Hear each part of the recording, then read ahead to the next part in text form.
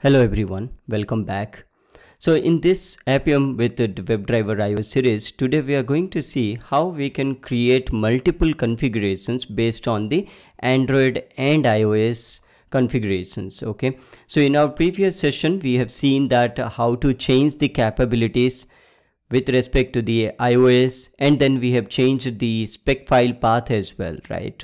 Which is like difficult and time consuming to kind of comment and uncomment different things.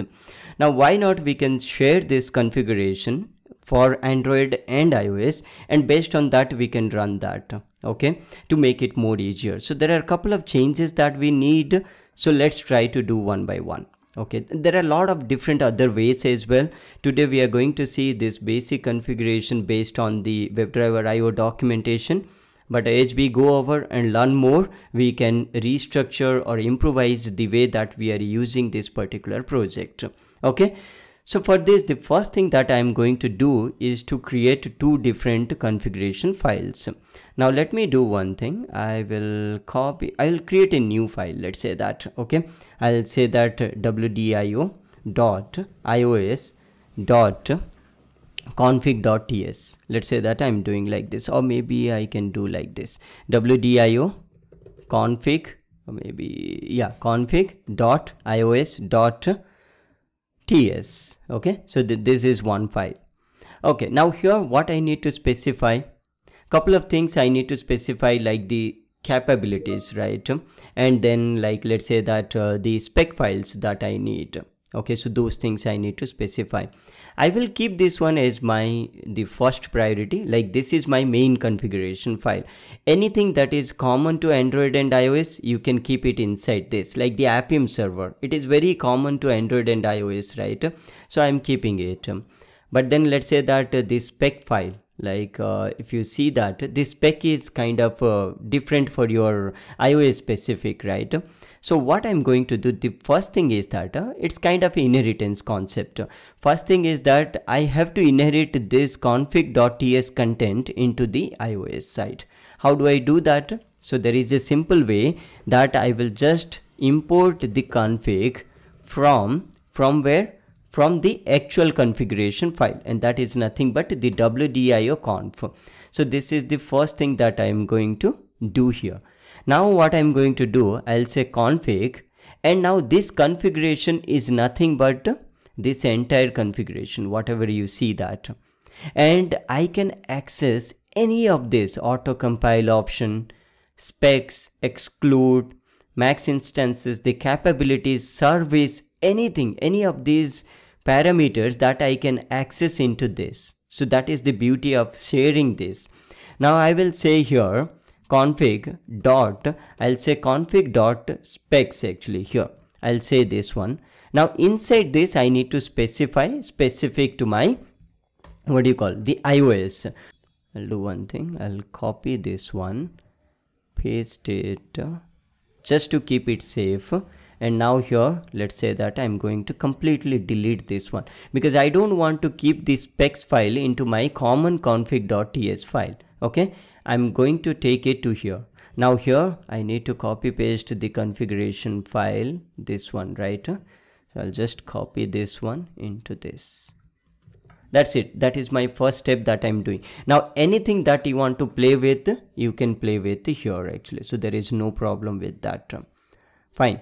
Now the next thing is that I need to export this one actually, so that it would be easy for me. Now what I'm going to do, export, okay, or exports.config, okay, equal to config file. This config file I want to export.config, I need to do this one. Now what will happen when I specify this one into my package.json? Now see, this is referring to the original or the main configuration file, right? Now I need to specify this config.ios. I'll show you that in a moment. Let me keep it as it is for now.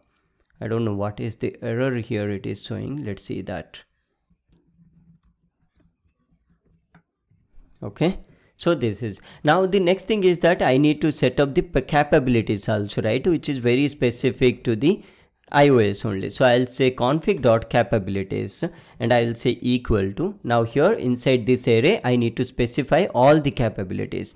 Now let me copy paste this entire thing here. I will do a cut actually here because I don't need these things. So I'll come back here, I'll put it inside this, okay, and now I'll go back here, I'll delete this entire thing here. I don't need it. The same thing I can do for Android as well. We'll do that in a moment. And here this is a join, right? So I'll just, oops, sorry, not this one.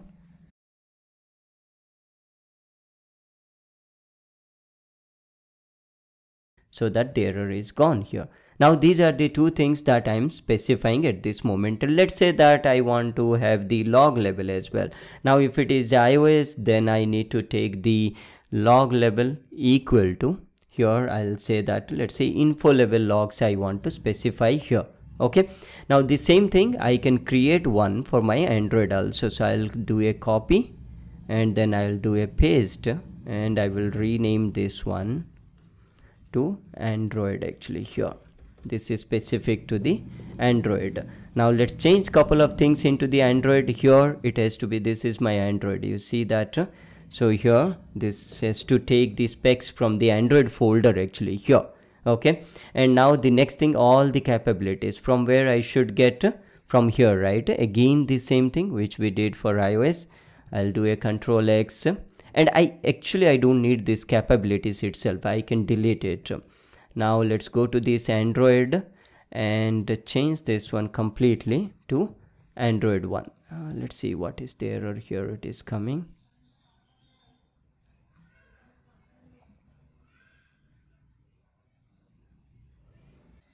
I don't know, I can leave this as empty. It's saying that the capabilities option should be here, but it's not required really. But because it is throwing the error, I'm keeping it as empty, but Android has its own. Let's say that all the Android error levels I want to only capture it. Okay, there are a lot of log levels are there. If you go to this Control F log level, and you should see that trace, debug, info, one, error, everything is there.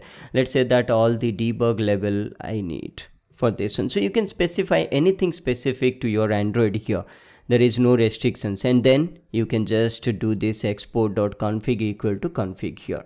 Okay, so these things you can do at the end. Okay, fine. Now if you see that the package.json, it actually accepts the wdio.conf.ts, the main one. But then if you come back to here, not everything is present here, right? Like the capabilities, specs, everything we have removed actually. So how do we redirect this package.json to handle all these things? So for this, what we can do, we can change a bit this one. So here I can even comment this one also, there is no problem, but then you can keep as it is also.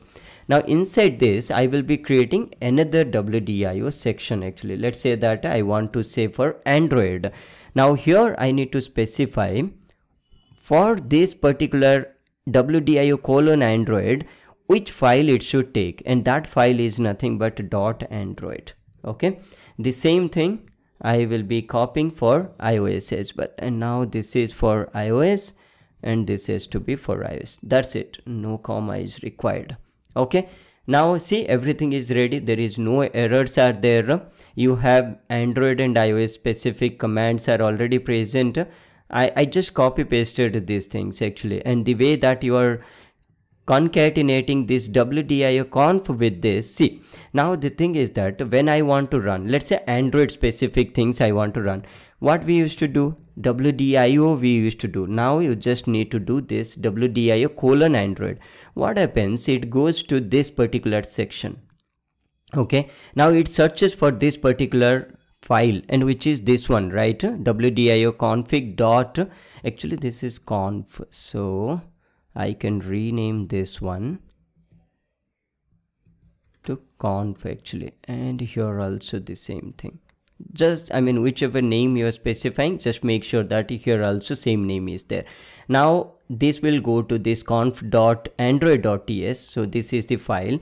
Now what happens, whatever you specified here, that takes on the priority. Okay, then it will go to the wdio conf here. Now let's say that I have specified setting default capabilities in this. Okay, like if you go to the capabilities section, I've specified, let's say, browser, okay, to run this webdriverIO test case into the browser. But because I am telling that don't use this one, rather you use the wdio :Android, these capabilities, whatever I've specified, is overridden by this one actually, so that it executes all those Android related test cases. Let's say iOS related test cases, you just need to do npm run wdio : iOS. So then what will happen? It will go to the iOS specific configuration, finds out all these parameters, then it will go to your actual wdio.conf file to make sure that whatever the common things are picked up from here, the capabilities. Okay, so it's just I have specified the capabilities, then the log level, or like let's say the specs. Even you can get the appium as well.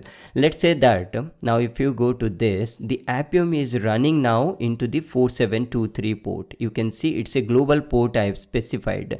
Let's say you want to have two different ports. Let's say that you want to run these two conf.android conf.ios into parallel, let's say. Now in that case you can't use the same 4723 port, right?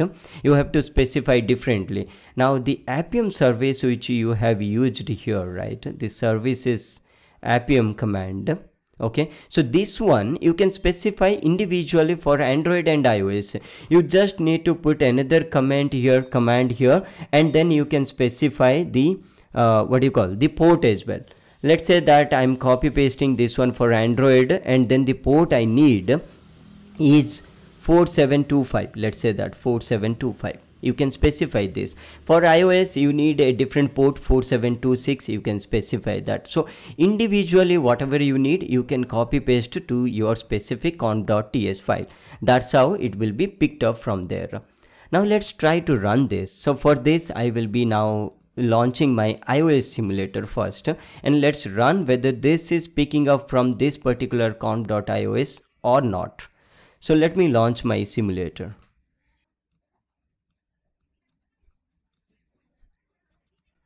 Okay, and now let's keep this open, and now let's go to the terminal and npm run wdio :ios, which will be picked up this particular ts file and run the test case. And if you see that in this particular we have taken from the iOS file. Now let's run.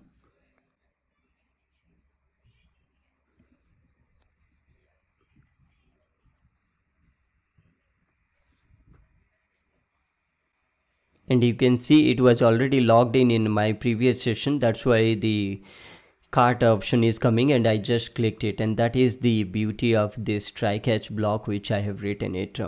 But then the concept is that now just with one command, without changing anything into the configuration, I could able to run this iOS test case. Now if you want to run the Android, and I have to make sure that the Android simulator is ready and then run it. Now let's just see that which spec file it is picking it up. It will not run it, but let's see that. And you can see that if you here you will see it just picks up all the Android related capabilities which is present in this particular file actually. That is what I wanted to show. For sure it will fail because the simulator is not ready, but you could see that the capabilities are picking up from here, and I should able to see the spec file, and you can see the spec file is also related to the Android. So that's how it runs your test cases. Now you under this Android you can have specific packages like login, settings, themes, whatever it is there, and based on that you can keep writing the test cases. The same thing under iOS also, you can keep writing the test cases. But then the concept is that you need to make sure the capabilities are different for these things. Like as I told in the between that there are a lot of different ways to specify these things. There is one quicker way. Let me first close this. Actually I don't need this one to run. I'll control C. So there are different ways also. Like I have seen one more way where what people are doing, they're utilizing the same configuration file, the base configuration file or the main configuration file. Now what they do before to this, they will specify all the capability combinations, okay, based on, see, these are nothing but at the end the objects actually, these are like you will see that this particular object is holding certain parameters, okay, key value pair. So you can specify those things here, like an array of what do you call objects. Now you can put the condition, actually here you can put some if else condition here only, like let's say that you will say if Android. Now how do you specify that Android? You can get that from the command line, actually. Now you can specify like this, and you can specify here, let's say platform equal to Android npm run wdio only. Now what it will do, it will go to the wdio main configuration. Now here you need to write a logic to accept this platform value. Based on that platform value, you assign the capabilities, okay. Based on this capability and also the port, you assign the port, and you keep all these things, I mean this capabilities, server, all these things as an object here, okay, instead of specifying the static values here. We'll see that in our upcoming sessions. I'll do a demo actually on that. But then the only thing that I'm trying to say is that based on different configurations, based on different skill sets that you are having, you can specify and configure accordingly to make it more better. If not, then stick to these things. I always prefer this one because this will be making sure that everything is very much isolated and you can debug or change whatever it is required in future. It's okay to have multiple files, but then you know what you are updating there. Okay. So that's pretty much it for today.